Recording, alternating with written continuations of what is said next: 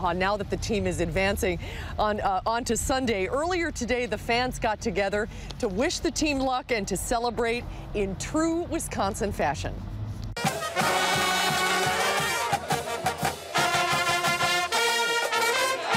A smaller version of the UW Band entertained fans at the rally late this afternoon at the Old Mattress Factory, a restaurant and bar just down the street from the CenturyLink Center. It was a beautiful day. The sunshine and happy fans are not strangers to the leader of the band, Mike Leckrone, who has directed the University of Wisconsin Band to countless bowl and tournament games. You have done so many of these, Mike. Are they always as much fun as the last one?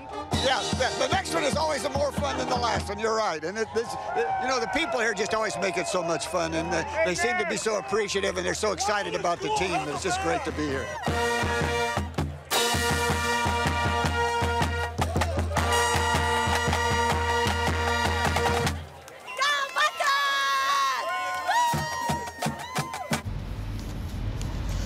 That Mike Leckrone is really something, isn't he?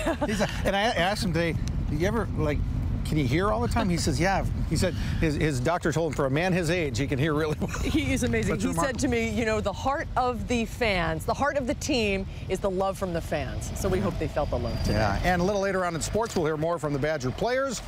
Went to the locker room after the game, Kevin Lewis did, and we'll hear what they have to say about moving on to the next round. Your escort is here. Oh, I was worried they're taking us somewhere. You're in trouble. Okay. All right, thanks a lot, Jay. We'll see you a little later in sports. We'll be here throughout the weekend, guys, now as the team advances to Sunday. So everybody at home, sleep well, friends. First one is in the books. Eric, back to you. Susan, you sleep well. You have been on the air since very early this morning. Good night. We'll hear more from Jay a little bit later in sports. Great job today, Susan.